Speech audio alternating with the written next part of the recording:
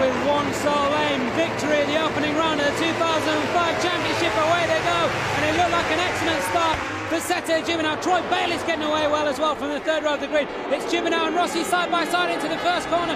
Rossi up the inside, back the advantage. Gibernau leads. Good start as well from Nicky Hayden.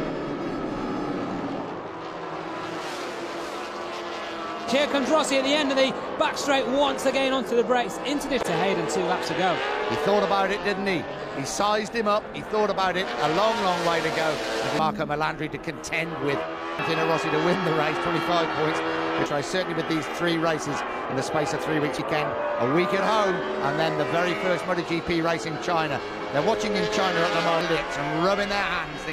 Valentino Rossi's leaving it very, very late indeed. He's up the inside. Valentino Rossi takes the lead for the first time. Rossi leads. Can he hold the line as they come up and start and finish straight? They can. Rossi leads.